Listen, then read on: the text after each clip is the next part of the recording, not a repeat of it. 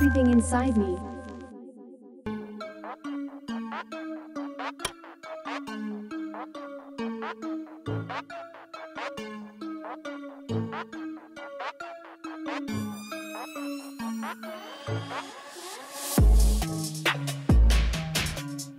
The financial system has entered uncharted waters, and it would be wise to take nothing for granted. To assume the economy will move forward without a glitch in such an environment is extremely optimistic. With time, things change and evolve. This transformation can be seen in both society and the economy. We are constantly bombarded with charts showing where things are going based on historical references, but a question we must ask is just how relevant today's comparisons are with prior economic cycles. Over the decades, we have moved from an agricultural-based society to an industrial-centered economy, where manufacturing and services have become the dominant way of making a living. Now, we are rapidly moving in the direction of technology becoming the main driver of the economy, and it is creating a huge cultural change. The economy is again undergoing a metamorphosis. Over time, we tend to forget or minimize in our minds that throughout history, the growing pains flowing from such a change tend to batter society from every direction. These transformations also create a great deal of noise, making it difficult to understand what is happening. Please consider the possibility the important adjustments the economy must make are lagging far behind our current financial culture, or that the economy has evolved in a way that simply no longer works. Much of this has yet to become apparent to the masses and is masked by institutions papering over problems. A tradition of optimism has served mankind well, however, it has become clear something seems to be broken or out of kilter. It does not help that things like stock buybacks and outright fraud are creating a situation that could at any minute spin out of control. Making matters worse is that the general population is oblivious to this and conditioned to accept whatever they are told. To many people, this is the new normal. Before I continue the video, please give a like if you've learned something. And don't forget to subscribe and also click the notification bell too so you won't miss any update. And watch to the end to avoid misunderstanding. Thank you. When we look behind the curtain, it is difficult to ignore the numbers simply do not work going forward. Ignoring the warning signs on the horizon can only delay the inevitable for so long. Many of the comments I read concerning the current stock market and companies such as Tesla and Amazon remind me of the following statement: "Not even God himself could sink this ship," that an employee of the White Star Line made during the launch of the Titanic on May 31, 1911. The truth is, as we move forward, we are in uncharted waters, and at any time, a surprise event might shock us into reality. Much of the economic distortions we are experiencing today harken back to President Richard Nixon's decision on August 15, 1971, to close the gold window. It is a factor that changed everything.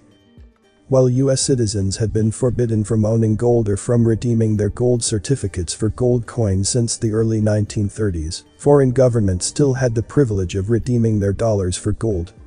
Nixon's decision untethering the dollar from gold and releasing it from the promised dollars could be redeemed in gold. This resulted in opening the floodgates and allowed credit to explode from $1.7 trillion to $65.5 trillion at the end of 2015. More recently, due to COVID-19, we have built on breaking the financial system's ties with the past by casting away all budgetary and money supply restraints. A question we must ask is just how relevant today's comparisons are with prior economic cycles. The situation today is in many ways historically unique due to the rampant expansion of credit in recent decades. How do you even begin to compare a factor in the amount of stimulus America's trillion-dollar-plus deficits have added to the economy? These amounts boggle the mind and are hundreds of times larger than what we were seeing before 2008. It could be argued that much of what we are witnessing today is rooted in Nixon's decision to close the gold window. That move unleashed many forces that are greatly responsible for the rising income inequality that has occurred in recent decades. After inflation soared in the late 70s, America found the cost inflation in goods could be reduced by buying these things from low-cost producers located in other countries. This means imports soared. It has not helped that America has adopted a de facto policy of placing no restraints on trade deficits. Nixon's actions, coupled with America's decision decades ago to make China into a formidable ally that would act as a counterbalance against Russia and the Kremlin, have shaped the world. Back then, we offered economic incentives to help China's economy. Looking back, this was a watershed event that changed the way American companies conducted business. It has resulted in American companies outsourcing production and the mass exodus of manufacturing jobs from America to distant lands, where labor was both cheap and abundant. Our free trade policy was sold to America's middle class as a win-win situation, and we were told the American worker would move up the economic food chain towards better-paying jobs that would be more fulfilling and require less toil. This did not happen. The large companies that shape legislation have indeed benefited to a great extent, while the average American has not. Returning to the main theme of this video, the massive expansion of the financial system has rendered many comparisons with the past obsolete. It has also resulted in the economy embarking on a roller coaster-like experience, where it encountered a series of events such as the dot-com bubble, which burst in 2001. In reaction, the Greenspan Fed stepped on the gas, blowing the biggest housing bubble on record. In response to that asset bubble popping, we saw the Fed bail out the banks, the asset holders, and the wealthy. The sorry fact is that in the end, this chain of events left the average American worse off than before. During all this time, debt has grown, and to service that growing pile of debt, the Fed had to keep slashing interest rates.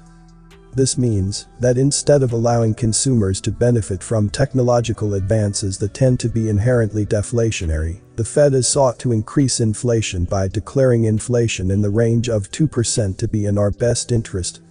This has benefited the banks and those already wealthy, while at the same time massively increased inequality.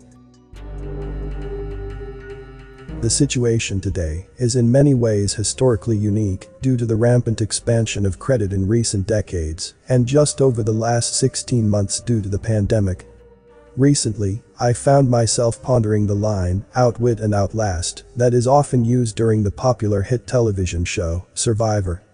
It occurred to me, the winners in both life and investing often reflect these qualities, and that this game is far from over. While investors are often urged to be cautious, the excesses of today are in many ways not as sector-oriented as those experienced during certain periods we have seen in the past, and this makes staying anchored more difficult. It seems everything is encouraging and causing both savers and investors to take far more risk than they should in the quest for higher returns and yields. The fear of missing out is again running rampant, and with the strategy of buying the dip having proven successful over almost a decade, investors have become complacent to the risk they face. Comment below with more topic ideas for me to discuss. As a lot of care and hard work goes into this, likes and subscribe, let me know I'm doing a good job. All is appreciated greatly. You may not agree with everything from the content I post. Apply critical thinking and use discernment to come to your own conclusions regarding the content. Thanks for watching this video. This Everything Inside Me channel. See you on the next video. Stay safe and healthy.